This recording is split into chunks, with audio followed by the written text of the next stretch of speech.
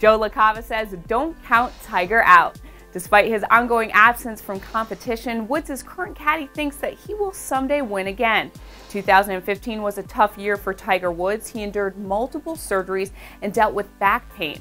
For the first time appearing humbled, Woods seemed unsure about his eventual return to the tour. LaCava thinks differently. The caddy has worked with Tiger since 2011 and remains certain that the once invincible star will be back. LaCava told ESPN, quote, "I still have faith he's going to continue to do well and win. My thought is he will overcome the injury or whatever you want to call it." With the 2016 season in full swing, there's still no indication of when we'll see Tiger back on the course.